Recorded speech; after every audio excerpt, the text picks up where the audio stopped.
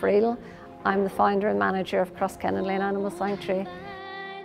We're getting phone calls on a daily basis, sometimes more than once a day, and it could be anything at all. It could be horses on the road. You have the ill-treated, neglected ones that are just left abandoned in fields, left to starve to death.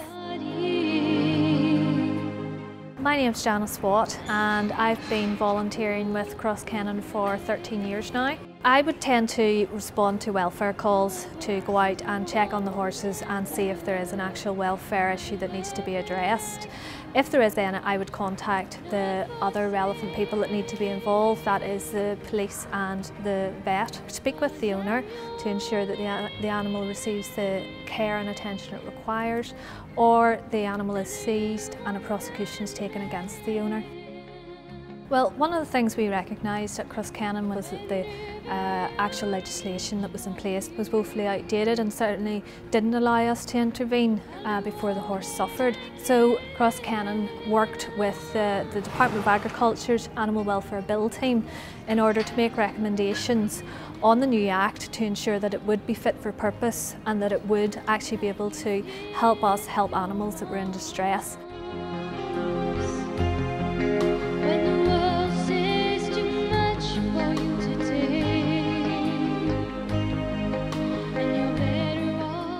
We went down to the Cahill. That pony was a week of work. He was not happy at all to be caught. We have a big metal pen that we built up in the corner of the field. Tony followed Charlene into the pen, and then we put the head collar on with a long stick and ropes to attach it in place, and then we put him onto the horse box. You're talking maybe 3 hours overall because he was very lame. The vet assessed him and wanted to keep him, so he's had x-rays done. He has to stay in a stable for 6 weeks, and then we're waiting to see if an owner comes forward, but so far no one has.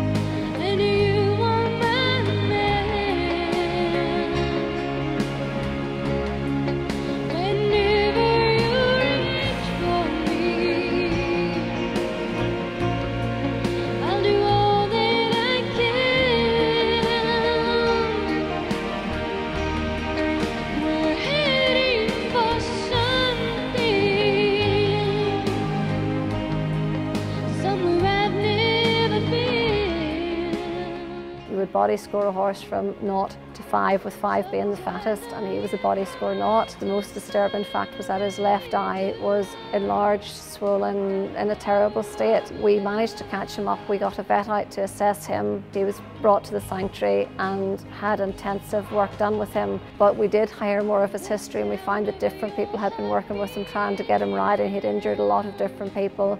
So we have him as companion only now. And he's made friends here at the sanctuary. He lives in one of the shelters, plays, gallops about, has a ball. I think he's just turned into a wonderful horse. We try wherever possible to rehome them. We send out a borrower's application form, people fill it in, then we show them the ponies we have. If they're interested, we go out and do a home visit, and this is all just simply to protect the horse. They're never sold on again. They're only ever loaned, that they don't end up in the same situation that they came from. Without either volunteers or people helping us with fundraising, we just couldn't go forwards. But we're constantly looking for new volunteers. It suits anybody's level of fitness. They can simply groom a horse, walk a dog, help us with mucking out, or become a very, very big part of Crosskennan. Without the fundraising, we would be absolutely lost. We do riding lessons, we do pony parties, but we need more people on the outside holding their own fundraisers. The biggest expense for Crosskennan is our overheads regarding feeding, bedding and veterinary bills. When the Robinson family contacted us to tell us of their plans of releasing another CD in memory of Laura, the first thing that came to mind was, rather than put the money towards feeding costs and vet bills, which are very important, that we would build possibly a field shelter or two and maybe put a plaque on them as well, just in memory of Laura.